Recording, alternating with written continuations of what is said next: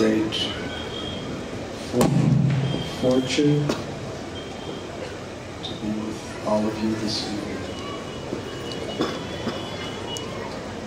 Thank you for being here.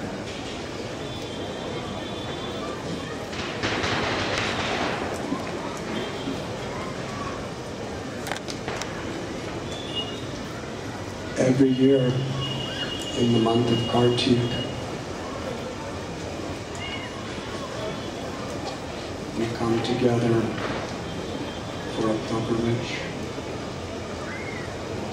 oftentimes to Vrindavan town or Mayapur town or other such holy places. It has been our tradition over the last several years that on the sacred day of Govardhan Puja, we spend the evening before and the whole morning cooking offerings and making beautiful preparations to celebrate. Many hundreds and hundreds and hundreds of people all together in little clay or cow dung cookers, cow dung patties of wood, cooking thousands and thousands of offerings. And so many people assisting in so many ways. But the organizers of the Yatra said it was not possible. So we climbed a mountain instead. Govardhan is Giriraj, the king of all mountains, the most sacred of all mountains. In fact, we have with us Mother Kamagiri. Kamagiri means Govardhan. It is the mountain that fulfills all one's innermost spiritual desires.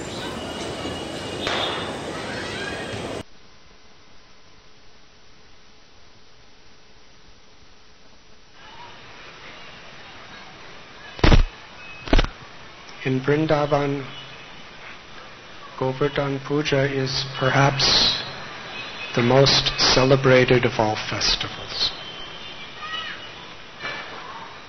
There is approximately 5,000 temples in Vrindavan area. Some are ancient and enormous. Others are very small in people's homes. But without exception, practically everyone prepares for many days, sometimes weeks, sometimes months for this Govardhan Puja. Why is it so important? Sri Chaitanya Mahaprabhu, for several years, he wore around his neck and kept close to his heart a single stone from Govardhan Hill. Radha Bhavaduti Suvalitam Nomi Krishna Swarupam. In the mood of Sri Radha, in the role of his own devotee, Krishna in the form of Lord Chaitanya, in his Radha Bhav, was seeing that single stone as identical, the self-same Satchit Ananda body of Lord Krishna. Ishvara Parama Krishna Satchit Ananda Vigra Anadiradir Govinda Sarvakarana. Krishna is the supreme controller of all controllers, this verse tells us. And his body is not a temporary material manifestation of the all-pervading Brahman. His body is Satchit Ananda.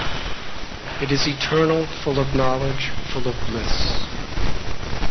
It is the highest realization for those who perfect their lives.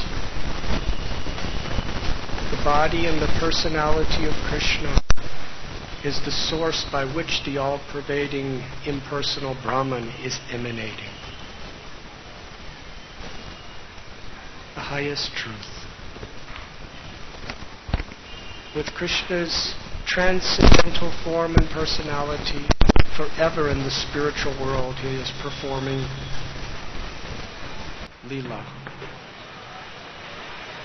Intimate spiritual pastimes with his devotees.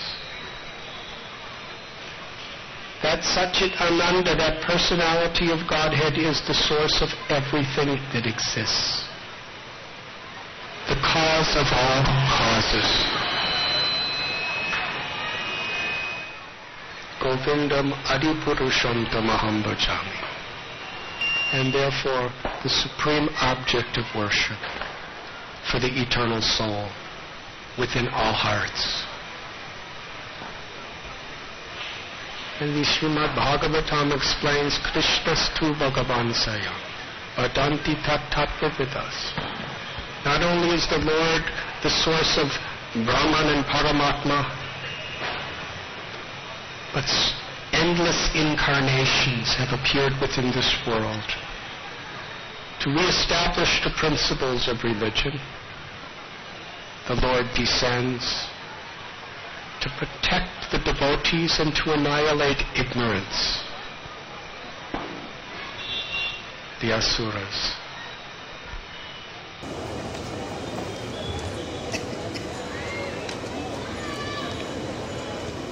The Lord appears within his name with all of his potencies. Sri Chaitanya Mahaprabhu, he especially exemplified in his teachings and through his devotees that the greatest benediction for all humanity is that the absolute truth, the all-attractive object of all love, has descended within the sound of the name. But he also taught us that this simple little stone from Govardhan Hill was the body of Krishna. And with such love, that Govardhan Shila was always covered with the tears of the ecstatic praying of Sri Chaitanya Mahaprabhu.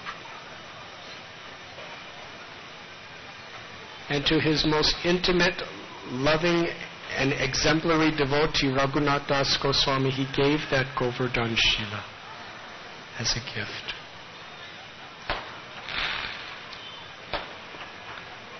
The Param Guru of Sri Chaitanya Mahaprabhu, Madhavendra Puri, he worshipped Gopal or Srinathji, the form of Krishna lifting Govardhan Hill. And this Srinathji or Gopal deity is forever one of the most important forms of the Lord within our tradition. By Lord Chaitanya himself, Rupa and Sanatan Goswami, and all of our acharyas. In the Pushti Marg of Sripad Vallabhacharya, and all of his descendants, it's the highest expression of love and worship is the form of Srinathji, the lifter of Govardhan Hill.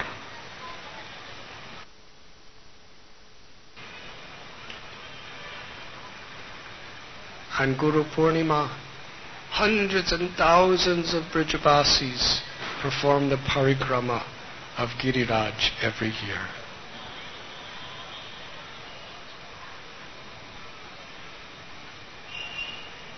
Even Shankaracharya, who actually was Lord Shiva, who internally in his heart was a very, very great devotee of Krishna, but he taught many lessons according to various purposes he was assigned for. In Jagannath Puri, the name of his mat is the Govardhan mat.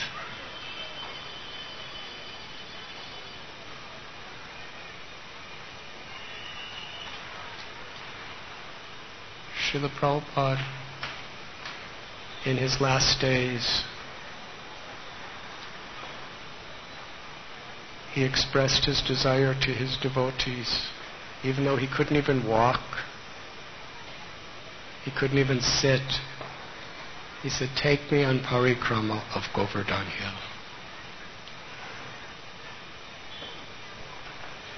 His doctor said, if he goes, he will die. It's not possible. And Prabhupada said, what better way is there to die than circumambulating Govardhan Hill?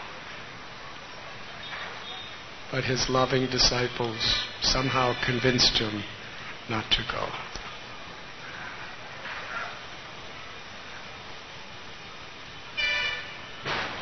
But during Prabhupada's life,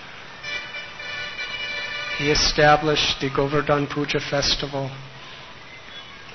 in hundreds and hundreds of temples all over the world. Today, in China, in Russia, in so many countries of Africa, in the Middle East, in Australia, in Southeast Asia, every country of Eastern Europe and Western Europe, all over America, South America. People are celebrating Govardhan Puja the same way. The same way as Krishna originally instructed about 5 millennia back by making mountains of food offerings and offering it to Krishna and remembering the beautiful pastime that is spoken by Sukadeva Goswami in Srimad Bhagavatam and has been elaborated upon through various other scriptures and acharyas. So in order to join our brothers and sisters all over the world, we will also try to briefly recount this beautiful pastime.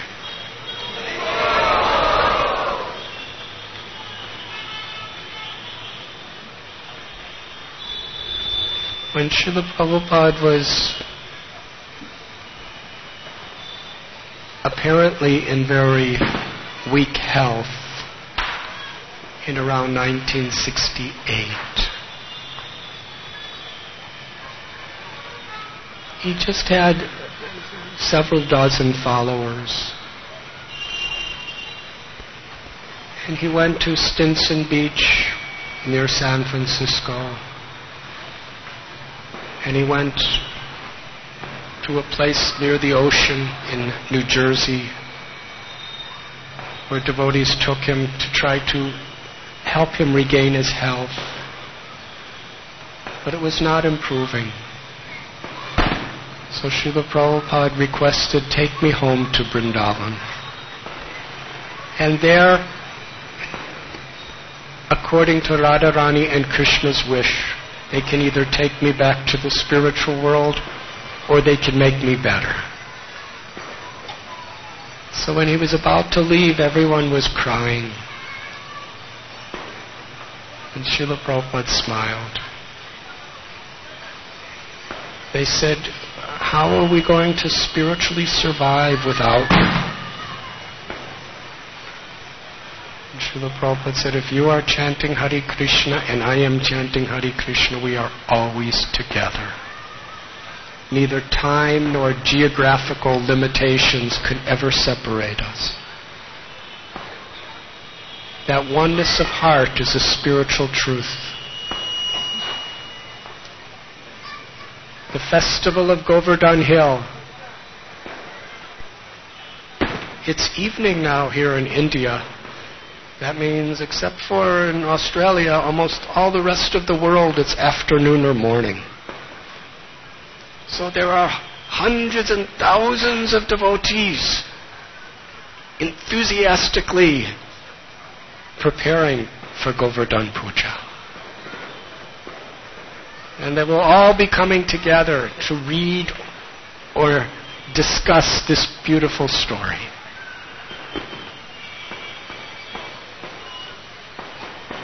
So with your permission, we will now join our brothers and sisters throughout not only the world, but the universe.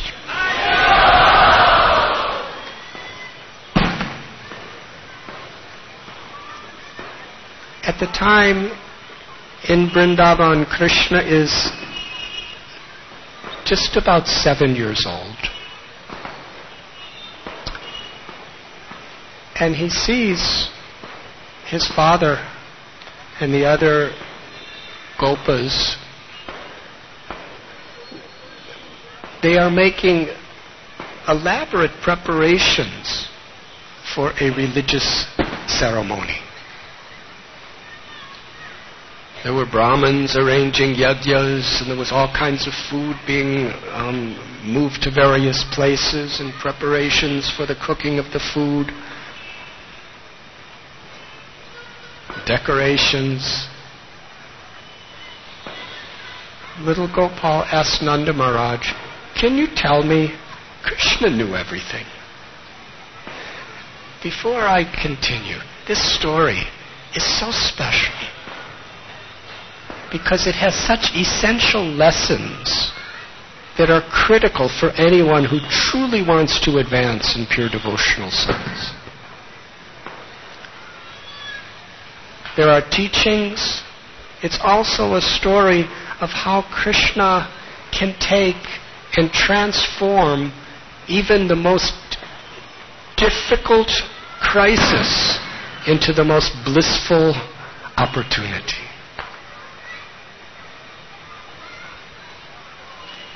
Now sometimes, because there's so many beautiful lessons in stories, some people think it's not really a history, it's just allegorical. That great saints and sages have written these stories for people who like stories, just to teach us so many nice lessons. Well, Krishna is so complete and perfect. He teaches us all those lessons in his stories. But at the same time, for devotees who have deep faith in the inconceivable transcendental nature of the absolute truth, they understand, they deeply relish the historical relevance. Because Achintya Shakti, for those with true and deep faith in God as being the source of everything that exists, we accept He has inconceivable potencies. What are the potencies Krishna manifests right in the world around us? We're seeing all life is, every human being is just coming from a little seed. Incredible miracle. We see the sun. It just seems to be rising around the same time every day and setting around the same time every day. It's millions of times larger than this little Earth planet. And the Earth and so many other planets are in orbit. And the sun, it neither gets too close or too far. And the rays of the sun are evaporating water, making clouds, creating rain, entering into earth, which is just full of so many minerals and so many other invaluable elements.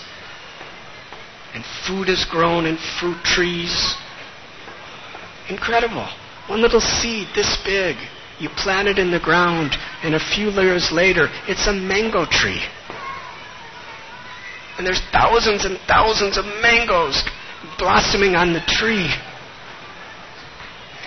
And each mango has another seed that could create another tree. It's inconceivable, unbelievable how things work. When the source of everything that exists, the ultimate engineer of all the miracles of creation, comes to this world, why should we think anything is impossible? If Krishna could put your body, your intelligence, and all your creative power in a little tiny microscopic seed that transfers from your father to your mother, what is it that he can't do? So if Krishna wants to lift a mountain, all we could do is say, Jai Shri Krishna. Materialistic people who have a they don't even see the realities around them. They think, how can a little child hold up a mountain? That same God is holding up the earth.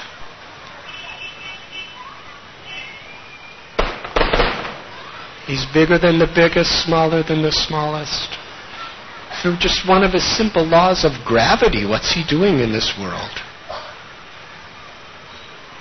And the planets floating in space are not even within gravity. Everything, literally every single thing, from the smallest electron, neutron, atom or molecule to the vastest oceans made out of these molecules, to the biggest planets in outer space. Everything, if you analyze it close enough, is totally inconceivable, incredible, and miraculous. It's only when we do not tune in to the reality and truth around us, either materially or spiritually, that we think anything is ordinary. Nothing is ordinary. Everything is Krishna Shakti. Even the scientists, no matter how many years and centuries and millenniums they study, they can never figure out enough. There's always more, deeper, farther, more incredible. And that's just the material energy. What is the nature of the spiritual energy, where everything is eternal, full of knowledge and full of bliss? Everything is of the substance of prema, or ecstatic love. So when Krishna comes to this world, his pastimes, on one level they teach us so many good philosophical, moral, and cultural lessons, but on another level, they're so charming. They're so amazing that if we just believe that this is my Lord, it awakens our love for him. Our faith is not based on blind belief. Atheism is really based on blind belief. It's really blind to believe that everything's just kind of coming out of nothing, out of bangs. We're hearing so many bangs today. Some of them are little bangs, some of them are big bangs. But even if there were a big bang,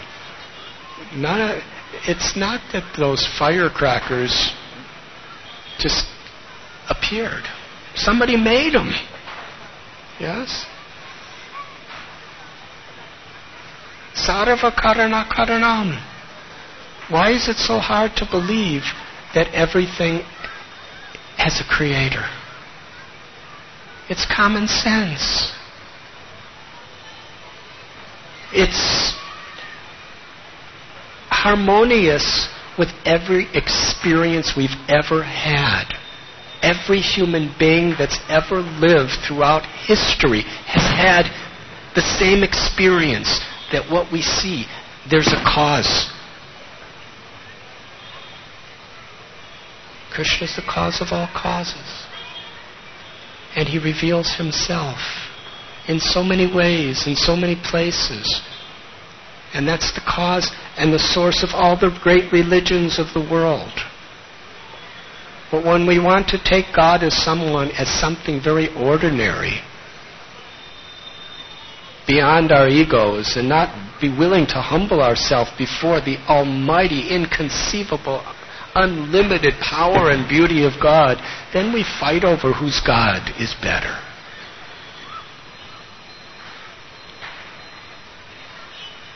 So when Krishna performs his leelas, it's fun.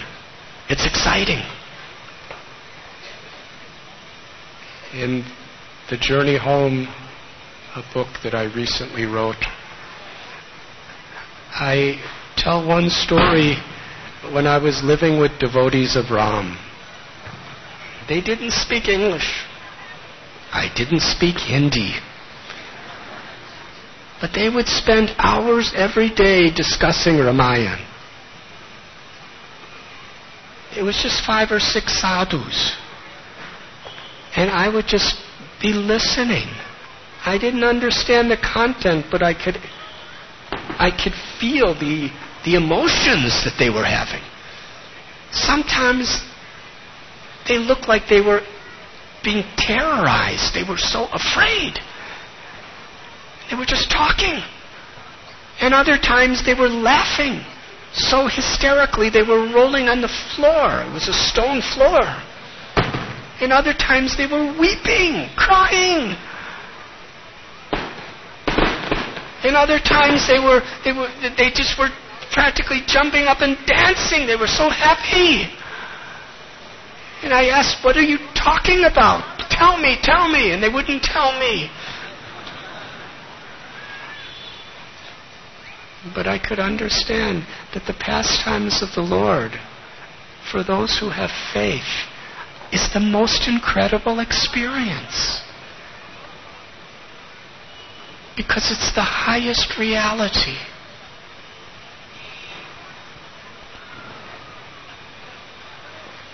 Krishna, who's the supreme controller of all controllers, all the various aspects of God we read about in other scriptures, who create and punish and everything else, they're all expansions of Krishna. But in order to invoke very deep, sweet, and intimate love, he appears like an ordinary child. And the residents of Vrindavan, they had already realized God as the supreme ultimate power. All realizations of the absolute truth are contained within their love. But there was something even more. Madhurya ras, an intimate sweetness, where they could love Krishna or the absolute truth with such freedom. Like a friend to a friend, like a parent to a child, or like a lover to their beloved.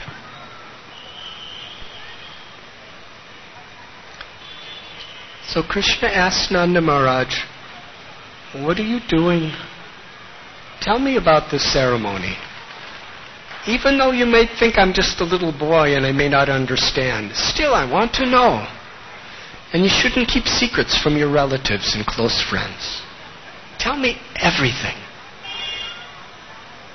And Nanda Maharaj explained that this is a tradition that our family, our community, for many, many generations have been following. It is called Indra Puja. Because we are an agricultural community, and we depend on the rain for our livelihood. And the Deva, the particular deputed agent of the one Supreme Lord who provides rain, is Indra. So if he's giving, we show our gratitude by offering him our worship.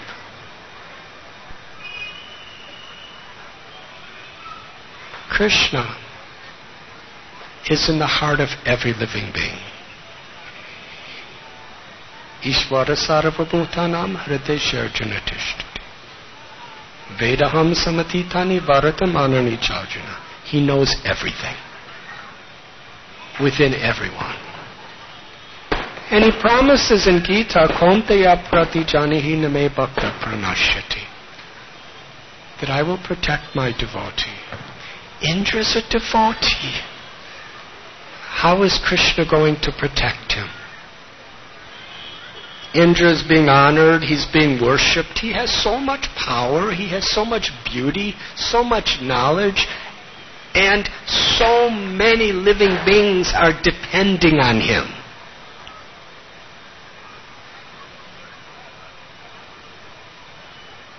Indra was seen to have become proud. And Krishna wanted to liberate him from that pride. And in the process, do it in such a way that will fulfill so many purposes for so many people for the rest of eternity. So Krishna said to Nanda Maharaj, yes, we should be grateful for the Devas, because as we have been discussing, Lord Ram told that there is no vice that is worse than to not be grateful.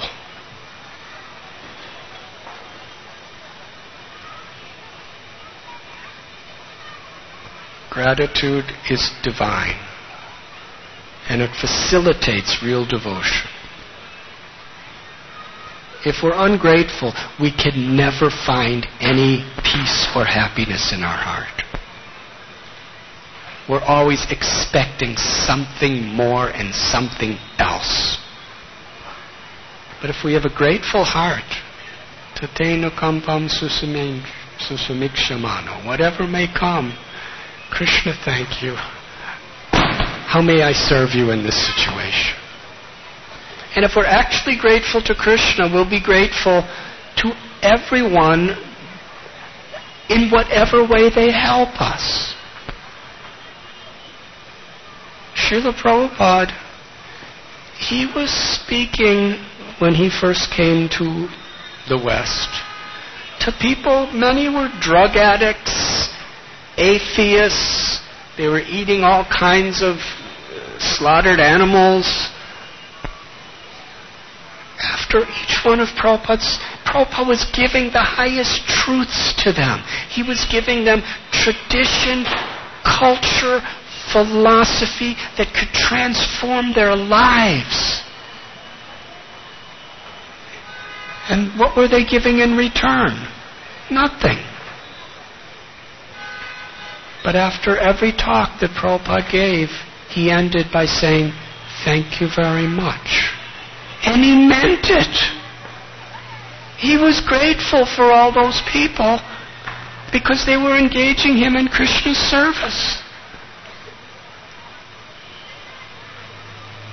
To be grateful to our parents, to be grateful to our friends, to be grateful for the sun and the moon and the wind, to be grateful for the food that we have. Sarira avidya jal. We say prayer before we eat because we're grateful. We die without food. The yogis do Surya Namaskar. The Brahmins chant Gayatri Mantra to show our gratitude to the Lord who has given us the grace of the sun that keeps us alive and gives us light. We have so much to be grateful for, and so many to be grateful for. So Indra Puja, it's the culture of the Vedas to teach us gratitude. But the Srimad Bhagavatam is the highest Purana. It teaches if you water the root of the tree, the water goes to every part of the tree. All the leaves, branches, twigs, flowers. Similarly, all the devas, all the demigods, all our forefathers, all everybody that helps us in every way, they are all getting their energy from the root, from Bhagavan. When we render loving service to Krishna, then we fulfill our debts to everyone. But at the same time, to actually offer that loving service to Krishna and focus on watering the root of the tree by pleasing the Supreme Lord, we naturally see that everything is connected to Him. So we have gratitude and honor and respect and a will to serve all beings. This is Sanatana Dharma. So Krishna wanted to show that by pleasing Him, all the demigods are satisfied. But He wasn't presenting Himself as God. He was presenting Himself as the son of Nanda. He said, Father, ultimately everything happens by our karma. And on a relative level, this is the truth too. In the Christian Bible, it is said, as ye sow, so shall ye reap. For every action, there's an equal corresponding reaction. This is a law of nature. Just like the gravity, what goes up must come down. If you cause harm to someone, harm will come to you. It's just a matter of time. If you give happiness to someone, that happiness is going to come to you.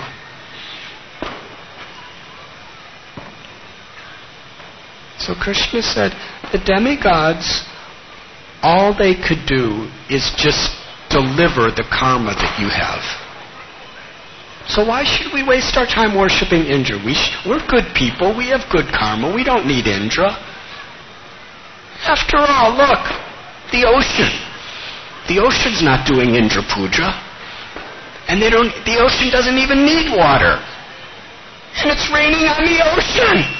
What kind of Indra? And there's mountains. The mountain's not doing Indra puja. They don't need, but it's raining on the mountains too. So actually, we're good people. The agent of our karma, all the demigods could do is just be instruments of our own karma. But in actuality, because in the Varnashram system we are Vaishyas, we are protecting cows and growing crops in agricultural fields. That's how we make our livelihood and survive. Govardhan Hill is providing so much grass and so much fresh water to our cows and providing so many crops for us.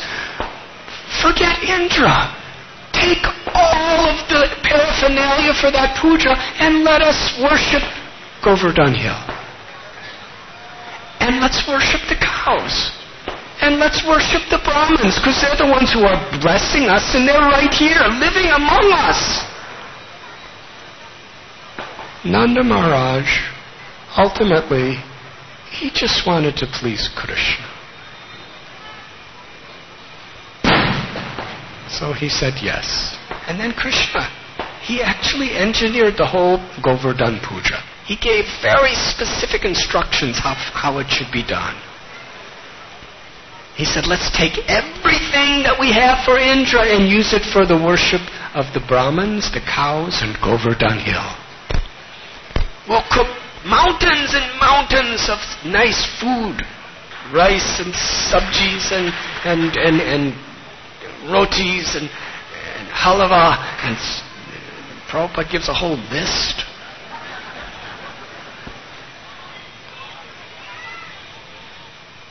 And the Brahmins could chant their mantras and do their yajnas, and we'll make all this food and we'll offer it all to Govardhan Hill, and we'll have singing and dancing and music, and then we will circumambulate Govardhan Hill altogether. So it was beautiful. Everyone in Vrindavan was blissful organizing the Govardhan Puja. And they made huge, huge mountains of bhoga. And they went to offer it to Giriraj Govardhan. And little Krishna, who was standing next to Nanda and Yashoda, he wanted to show how Govardhan Hill was none different than him. And as he was standing as a little child, he manifested simultaneously a gigantic form sitting on top of Govardhan Hill. And then Krishna said, you see, Govardhan, the mountain, is manifesting himself as a person to accept our offerings. And little Krishna bowed down to Giriraj. And all the Vrijavasis bowed down to Giriraj. And then Govardhan Hill accepted within a moment all the offerings. The lakes and the mountains of bhoga disappeared. And then Giriraj, with a thunderous voice, because he was a mountain. You may say, impossible, mountain becomes a person and talks and eats.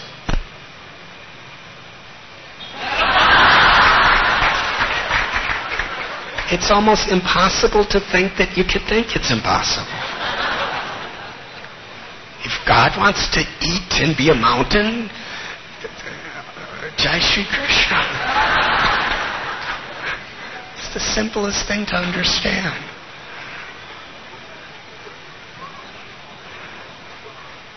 And He's enchanting our hearts by doing it. Aniyor, He called out, give me more. But they prepared everything they had in their stock in the whole village. And He was saying, Aniyor, give me more. So Krishna arranged for the gopis to offer a tulsi leaf with love and devotion. And Govardhan said, I am satisfied.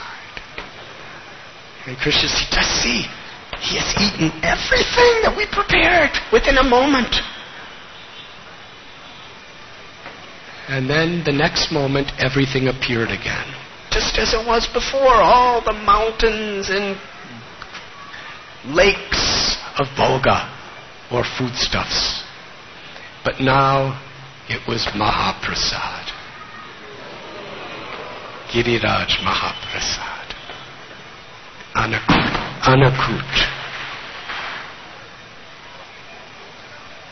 And Krishna arranged that everyone was fed prasad. Wonderful prasad. Whoever they were. The Brahmins, the Kshatriyas, the Vaishyas, the Sudras, the people who had no caste. All the cows were given. All the donkeys and the buffaloes and the dogs and the cats. Everyone was sumptuously fed prasad. Which is an important principle. Krishna is the father and mother for all living beings. And Krishna wants everyone to be happy. So as devotees, as human beings, on every level, with a spiritual focus, we want to see everyone happy. And prasad is such a special way of making people happy. Because even people who don't believe in anything, they like prasad. Prabhupada said prasad is our secret weapon. And because the grace of God is within that food after it's offered with love and devotion, it's transformed. There's spiritual potency. So it nourishes the body for health and good intelligence because it's vegetarian and it's healthy. And at the same time, it purifies the soul because Krishna's grace is within that. It awakens the love of the soul.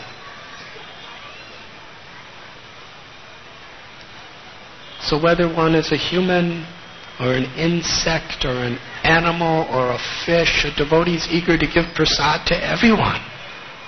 Because a devotee wants everyone to be happy.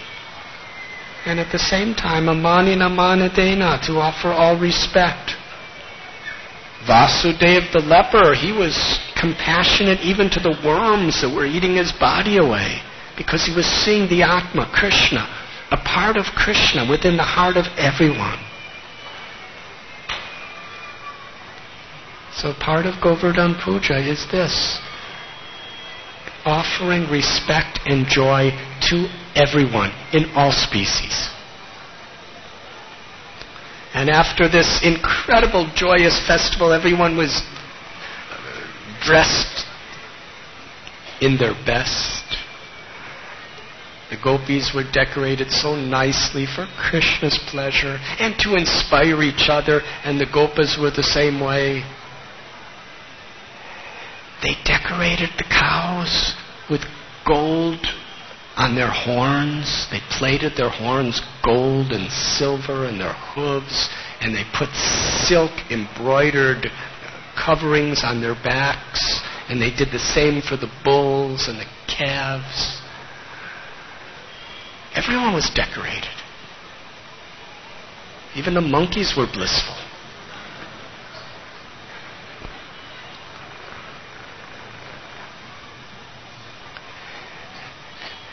Then they all circumambulated Govardhan Hill, singing and dancing together.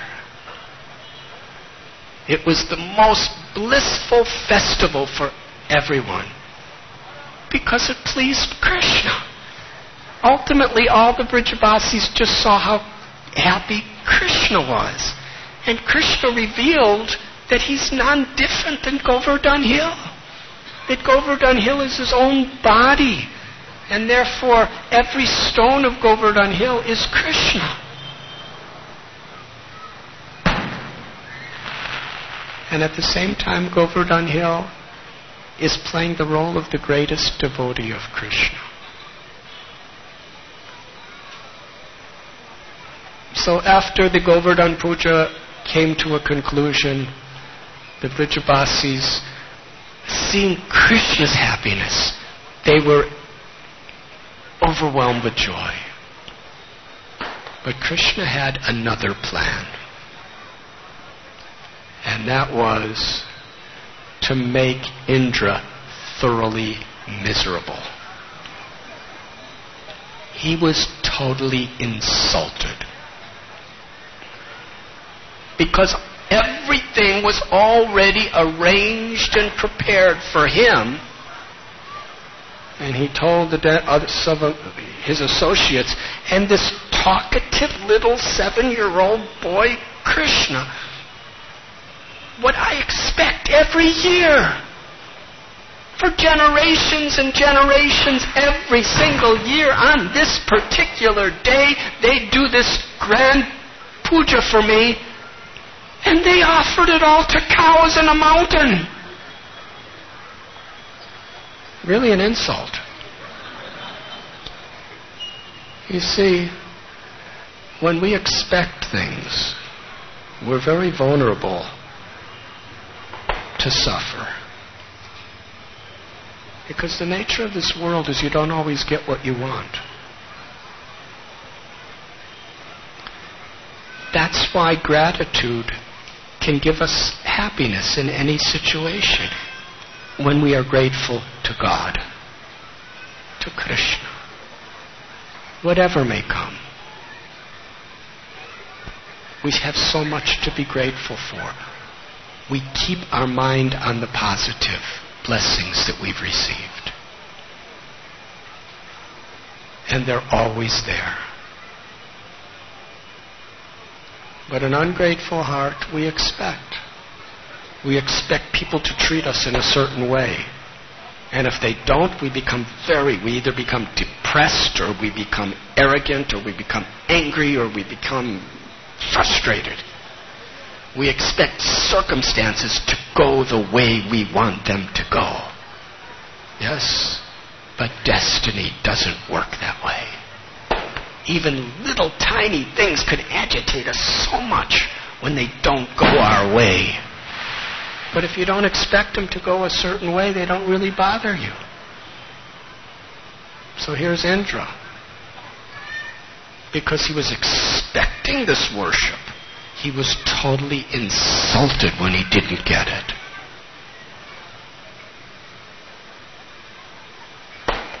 He got so angry, he lost his intelligence.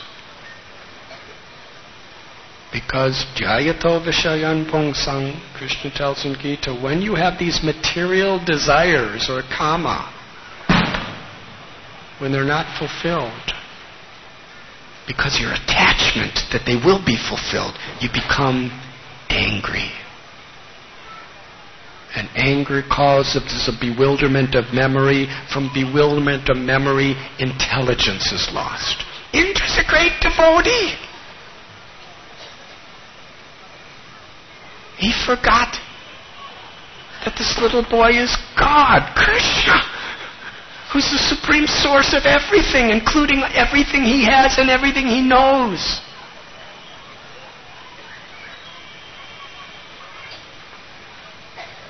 He called the Samvartaka clouds.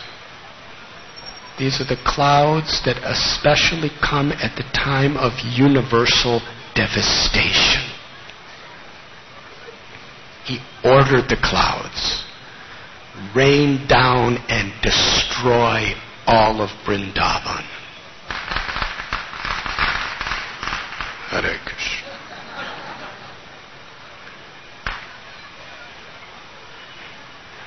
In Vrindavan, very quickly, enormous dark clouds covered the sky.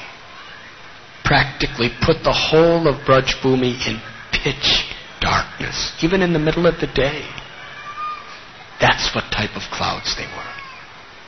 They covered every inch of the sky, and they were so thick and so dark, not a single ray of the sun could even come through.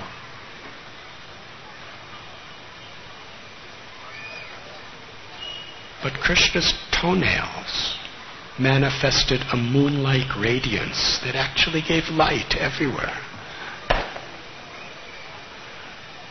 From these massive clouds, the Brijavasis were looking up. There was thunder. Such a deep roar of thunder.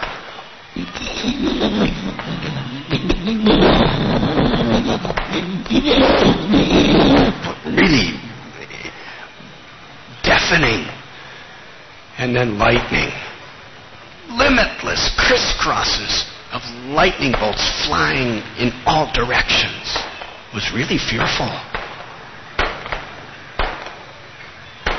The rain started coming down, not in drops, in pillars. It was like a gigantic river that has been dammed, and the dam breaks, and the water just rushes down. That's the way the water was falling from every inch of the sky. It was pouring down like a massive, the whole sky became a waterfall.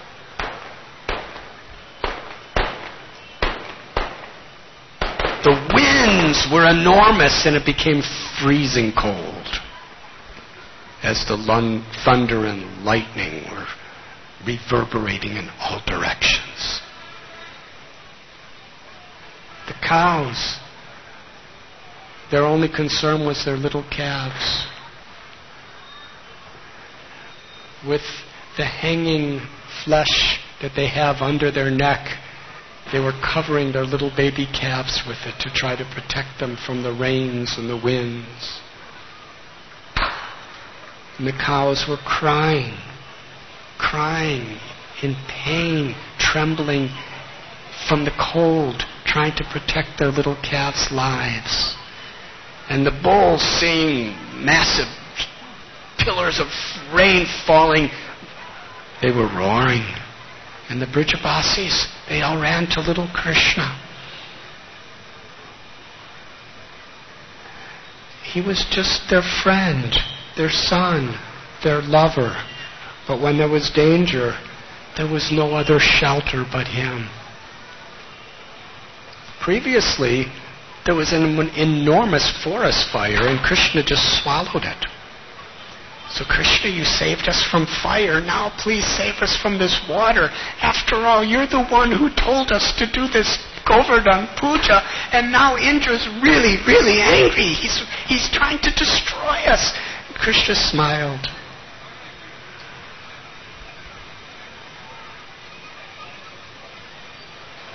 He lifted the Govardhan hill, just like a child lifts a mushroom, or like a huge elephant lifts a blade of grass. And he held the Govardhan hill over his head. He stood on a little hill before he did it, and he held Giriraj. He held it with the little finger of his left hand, which is really an insult to Indra. And very blissfully he said to the Brijabasis, now, under Govardhan Hill, see, it's just like our own home. It's our village. Giriraj he's so happy that we gave him that Anakut ceremony. He's become just like an umbrella to protect us. And there's beautiful pastures under Govardhan Hill for our cows to graze on. And there's lakes and there's swans. It's so nice here. Everyone come and let's have a festival under Govardhan Hill. Bring your cows. Let everyone come. And all the Brijabasis rushed under Govardhan Hill. And Krishna said, as I was lifting the hill, when he lifted the hill, there was an enormous sound that reverberated all over the world. And Krishna explained that Govardhan, because he was so pleased with us, as he was being lifted, earth fell all the way around from his borders and created like a wall so that none of the water could get in that was falling on the ground.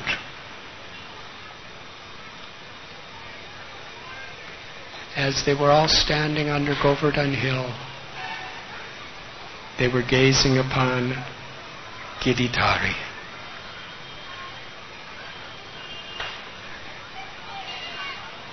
With his arm raised, holding the hill effortlessly, he smiled upon them.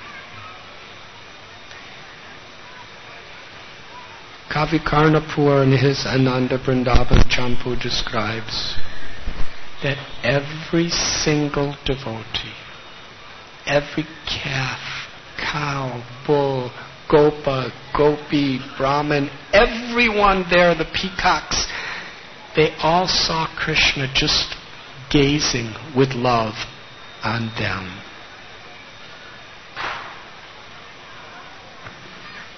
Krishna's Rasa Bihari.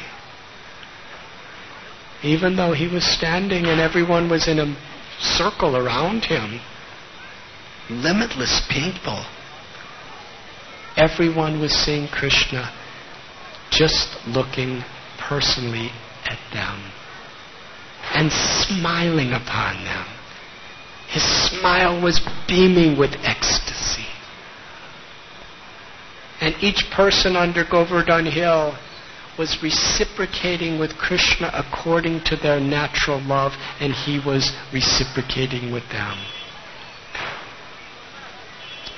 The gopis, seeing the beautiful form of Krishna and his smile and glance upon them, they took that vision of Krishna into the very core of their hearts and embraced him. And he embraced them in response. He was satisfying all of their most intimate desires continuously. And the gopas, they were joking with Krishna, laughing with Krishna, playing with Krishna, each one of them in their own ways. And the servants of Krishna, they were offering so many things, and constantly Krishna was reciprocating with them. And the cowherd men and ladies who were of Nanda and Yashoda's age, Krishna was, with parental love, they were looking at Krishna, and Krishna was reciprocating as their own personal child. Nobody wanted that rain to ever end. Everyone was just with Krishna. It was so beautiful. As Krishna was holding Govardhan Hill with the little finger of his left hand, with his right hand, just to give further happiness to everyone, he began to play his flute, Murli. And Madhu Mangal, one of his cowherd boyfriends, he said, "Krishna, don't play your flute. Please don't play your flute. Because we have seen what happens when you play your flute. Everyone becomes in ecstasy. Giriraj, when he hears the sweet song of your flute, he might become ecstatic and fall unconscious and fall off your little finger. And then everyone will be destroyed.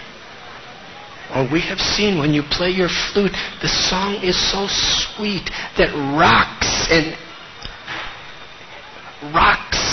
solid objects melt in ecstasy and become liquid.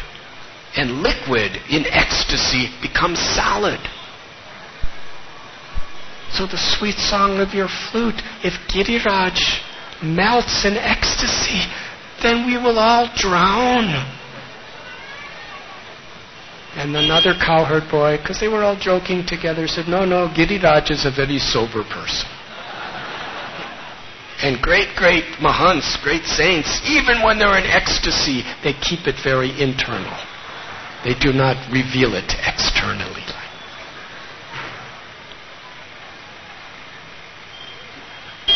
There are so many beautiful pastimes that took place underneath Govardhan Hill.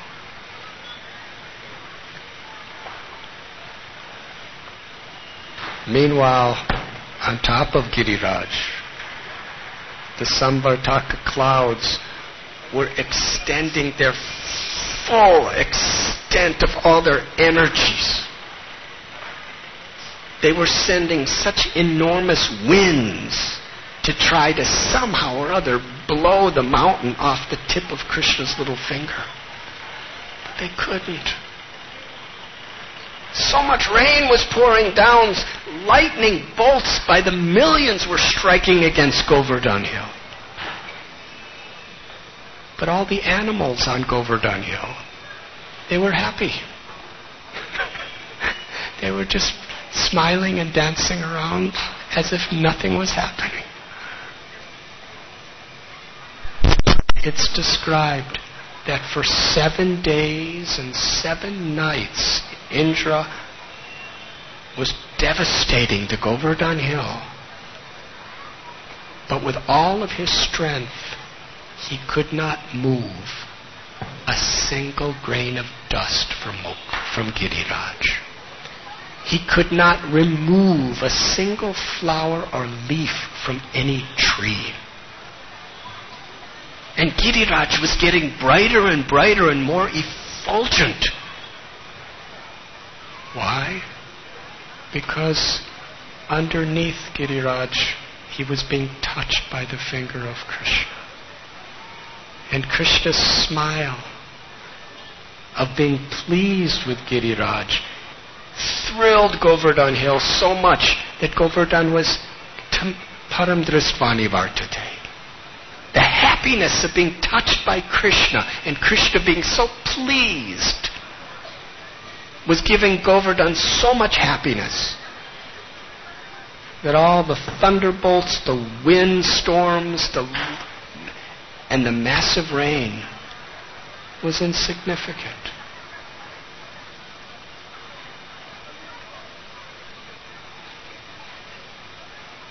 eventually, Yashoda Mai, she was really in her motherly love. She was saying, Krishna, you look so tired. Your stomach looked so caved in. All the others were thinking, no, he looks so happy and he's making us so happy. But Yashoda, she's saying, no, he's my child. He's revealing himself in this way. Please eat something. Put your flute down and eat some food. And she was making cakes and tambulas and so many things and telling the cowherd boy, Subal, please give this to Krishna. Krishna was smiling. And to reciprocate with Yashoda Mai's love, he put his flute down for some time and was eating and chewing and holding up Govardhan Hill. It describes that outside there were rainbows and there was downpours and there was clouds, and underneath the hill, Krishna's complexion was like a rain cloud. His peacock feather was like a rainbow, and his smile upon every one of the Brijavasis was like an unlimited downpour of happiness. Finally, the Samvartaka clouds, they went to Indra, and they said, we're on the verge of death, of exhaustion, we give up. But Indra became even more angry. And with all of his powers, he was trying to somehow or other cause some harm. But Krishna, Indra couldn't even separate a leaf from a tree. And everyone was happy. Everyone was singing underneath Govardhan Hill. And finally Indra understood that Krishna is the Supreme Personality of Godhead, the Lord of my lords, the Lord of all the gods. And all the rain went away.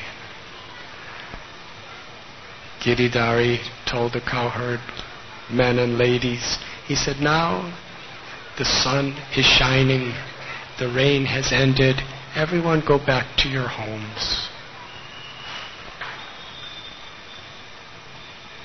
The boys herded the cows out from Govardhan Hill. But when they saw Krishna still standing there, they didn't want to leave him. All the limitless cows ran back and made a circle around Krishna. And Krishna with his eyes, he was lifting Giriraj. With his eyes he herded each and every one of the cows personally out from under the hill. Then effortlessly, he just dropped the great mountain of Govardhan exactly where it was before. And then with his friends, he went around to inspect how everything in Vrindavan was. Everyone was just talking about Krishna. It was really something to talk about. That's why we have Srimad Bhagavatam. Nasta prayeshu bhadreshu. We want to when we hear Srimad Bhagavatam about Krishna, about Chaitanya Mahaprabhu, about the various avatars, about Ram Leela, so many things to talk about, to enchant each other. So they were all simply meditating upon and discussing how wonderful is Krishna.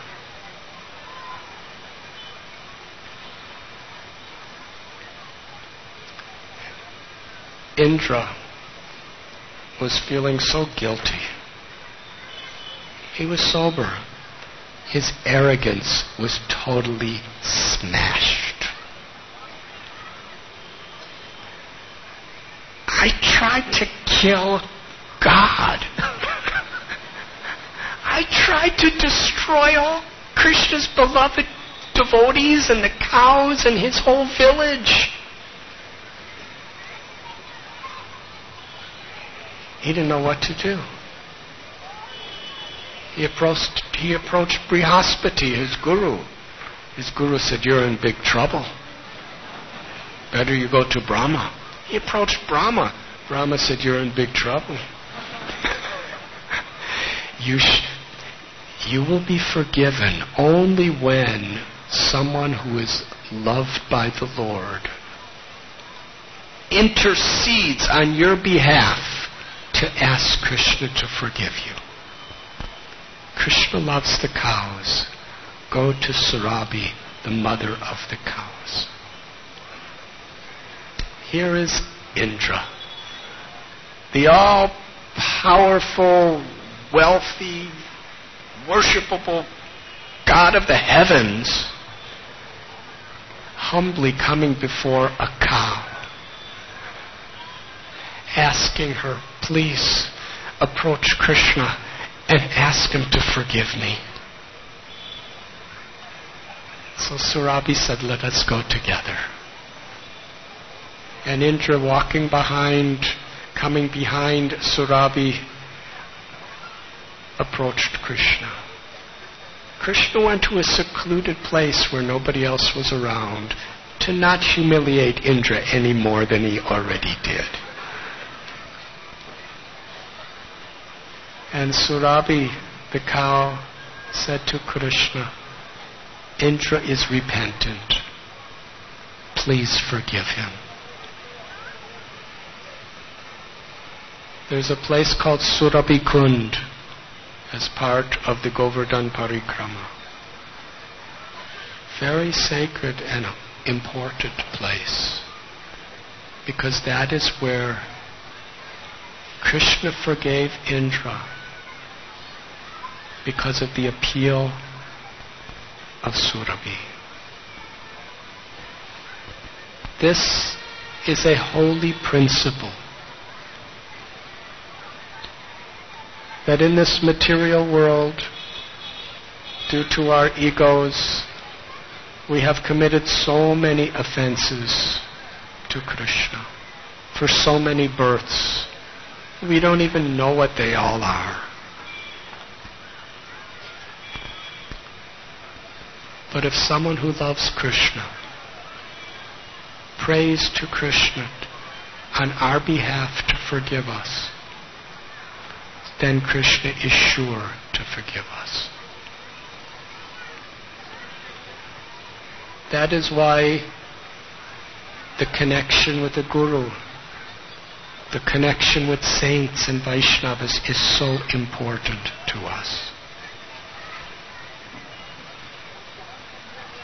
Hiranyakashipu was forgiven of everything he did and given liberation because of the prayer of Prahlad. Narasimhadev, please forgive him.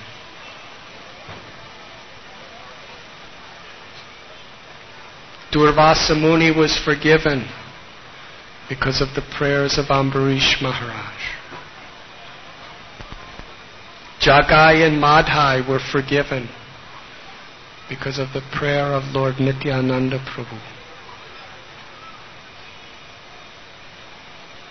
But we have to be sincere. Like Indra. Indra humbled himself before Surabhi. He recognized her superior position over his simply because of the simplicity of his devotion. She didn't have the knowledge and the riches and the glorification that he had, but she loved Krishna, and Indra recognized that. And he humbled himself with a completely sincere heart to Surabhi. And Krishna recognized Indra has humbled himself before my devotee. I will forgive him.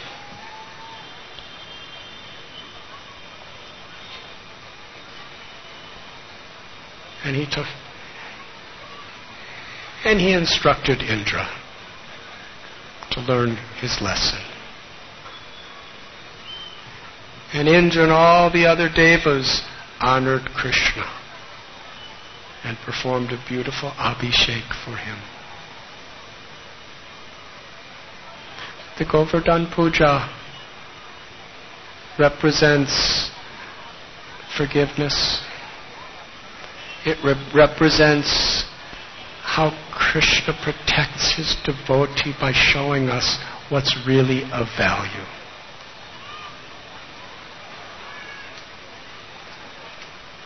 Surabhi represents simple devotion. Whether we're the king of heaven or whether we're a little cow, if we have that simple devotion, we can please Krishna. Thank you very much.